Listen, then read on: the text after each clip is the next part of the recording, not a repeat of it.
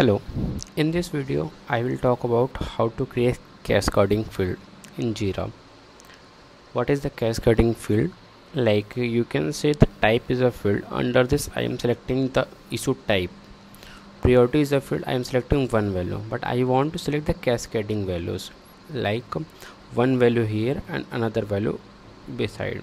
So how to do that one? So go to issues. Under issues, provide the password.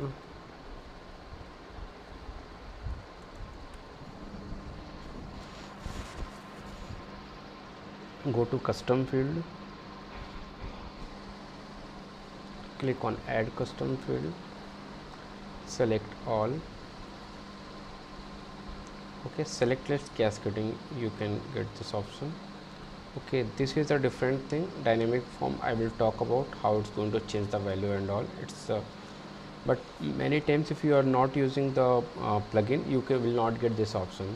So we'll talk later about this one. Currently select list cascading,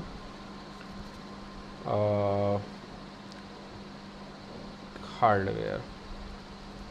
Okay, all issue, yes, applying all issues in your create. Okay, go down, click on update. Now search for hardware field. This is the hardware field. Click on configure. Okay, before this go to the project.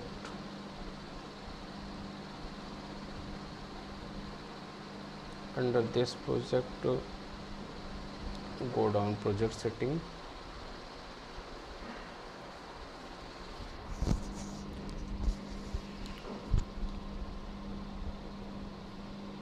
screen,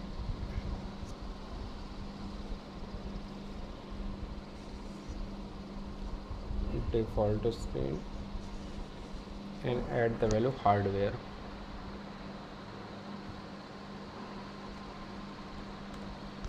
I have added the field. Okay, now go up, click on create.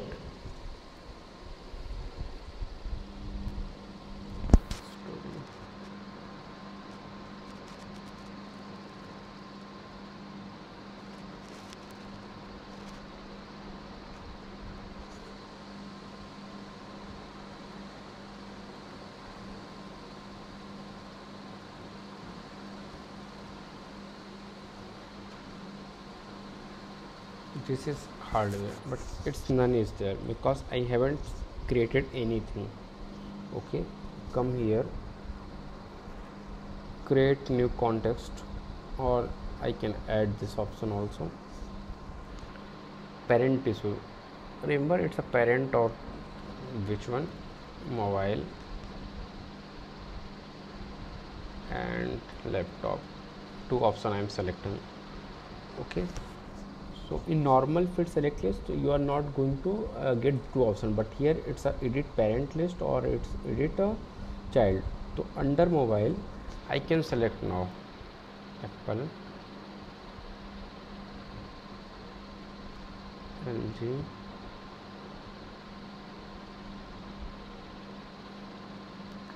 and let's another option Sony. Okay, laptop also Mac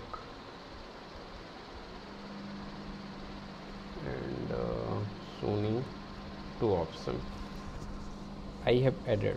Now go to create issue, refresh the page.